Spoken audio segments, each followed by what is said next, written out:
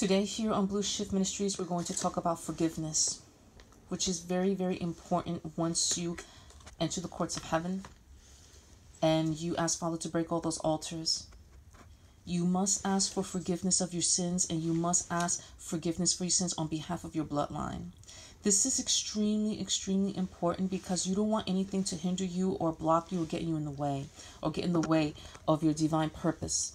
You want to always show Father. You have to understand when you work with Father, because this is the Ark of the Covenant, as you see here, you're working directly with Father. This is a very, very powerful element in the universe, and I'll make a separate video on the Ark of the Covenant.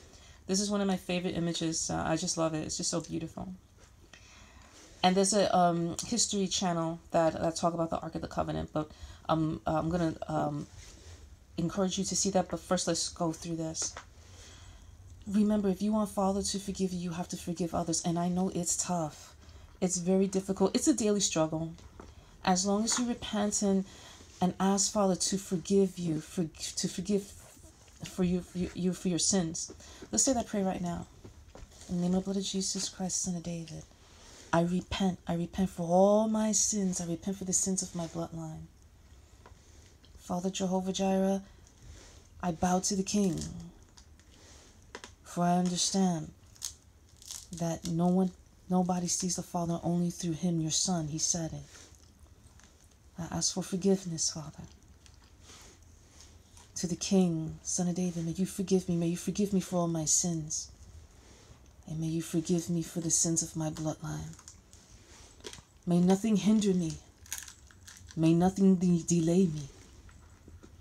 May nothing scatter me. And may nothing refuse me. For I am a servant of the kingdom of the Most High. May you forgive me, Son of David. May you forgive me, Father.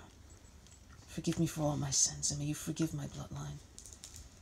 May you cleanse me of all my iniquities, and may you cleanse me of all the iniquities of my bloodline. In the name of the blood of Jesus Christ, Son of David.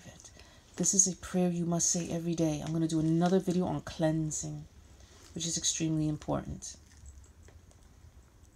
Believe in Jesus always. Amen.